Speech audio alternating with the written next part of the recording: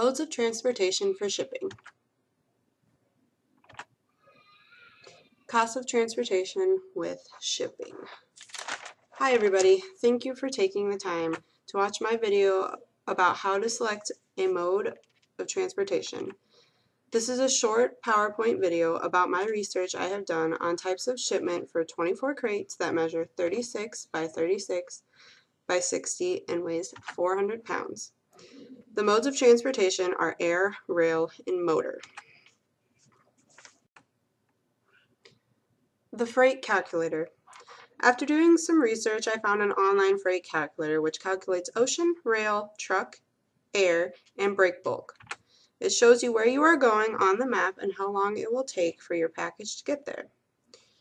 It also has a very in-depth way for you to get shipping quotes. It starts off asking you a to and from destination, what you are hauling, the category it is classified as, and how much it weighs, and then asks for an FCL or LCL.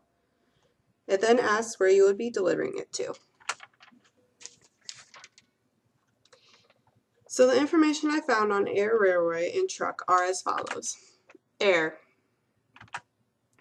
It's approximately 3,400 per crate. It takes 3 hours to ship, and the distance is 1,672.93 kilometers. Railway. It took approximately $1,500 with FCL using a 40-foot rail car and approximately 7 days to travel.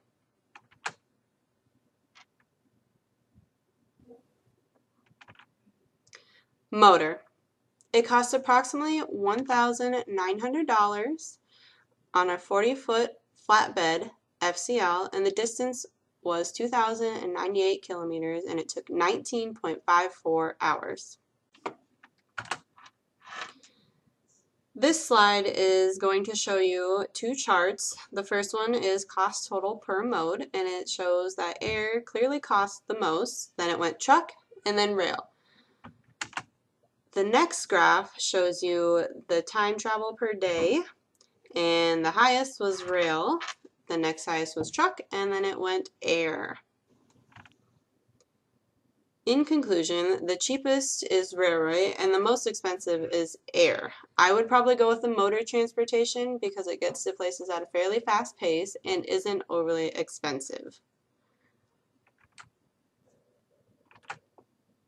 I want to thank you guys for taking the time of watching my video, and I hope you enjoyed it.